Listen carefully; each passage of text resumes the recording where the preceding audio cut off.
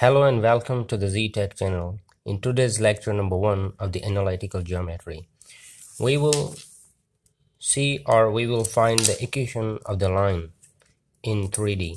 Equation of the line passing through a point in 3D or space. Now, the most important thing here is we have to emphasize this A point. The line is passing through one point here. So we will derive the equation for the line in space. Now let's have some review points. Now when we talked about the equation of the line in 2D, so these are the equations in case of the 2D. Y is equal to mx plus b, and this is the point slope form of the equation, and this is the intercept form of the equation. So they are not important in today's lecture, so let's kick them out. So we would talk about the equation of the line passing through a point in space or 3D. So this is the space, or we call this the 3D. This is the x coordinate, this is the y coordinate, and this is the z coordinate. So this is the line. It passes through the one point. Let's call this the point x1, y1, z1. This is the point. Now note that when we talk about the equation of line in a space, it is necessary that the line must have a vector, the direction vector, which is always parallel to the line. So this is the direction vector for the line. Okay, we call this the vector d, or whatsoever you name it, it's okay.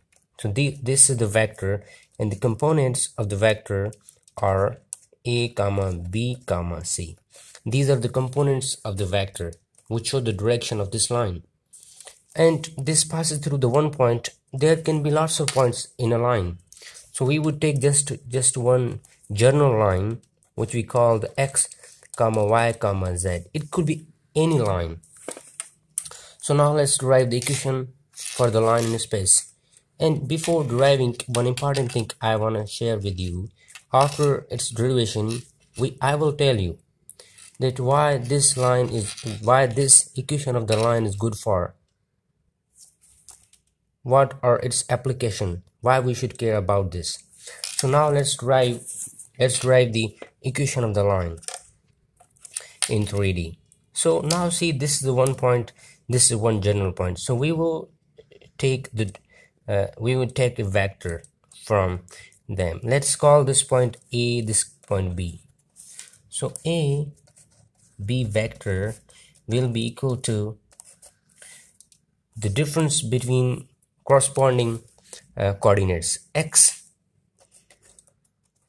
minus x1, y minus y1, z minus z1. So this is the vector that we have derived from this line, and we have another original vector which is the direction vector for the line. So this is the direction vector a, b, c. Now see, this vector and the vector between a and b, they are the parallel. So that's the condition. When the two vectors are parallel, there should be the scalar product of each other. So vector a, b is equal to the t, we should say scalar product. So this t is the scalar times the vector d. So now ab equals this vector x, x1, y, x minus x1, y minus y1, z minus z1 is equal to this t times the vector d, which is a, b, c. Now the t is multiplied with this factor, so we get x, x1, which is equal to this corresponding term t times a, and this y minus y1 equals t times b, and z minus z1 equals t minus c. So we can rearrange. We would look for x, or we will find, or we will solve for the x. So x is equal to x1 plus 80, y is equal to y1 plus bt, and here z is equal to z1 plus ct. So now this is the equation. This is the equation of the line in space. This is called the parametric equation of the line. We have the symmetrical equation of the line.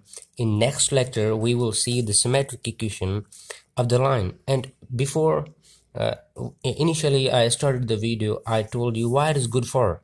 Let me tell you. If I give you the points x, y, and z, or x1, y1, and z1, I should say, and I give you the vector a, b, and c, and the time, you will find the equation of line. Maybe you don't know why we are finding. So why we are finding? Now listen. It is good for the one reason. We have the point x1, y1, and z1. So it tells that after t time, where will be the point? So if you put here the time 0, you would see that x is equal to x1, y is equal to y1, z is equal to z1. So the point is at its original place. But where will be the point after 1 second?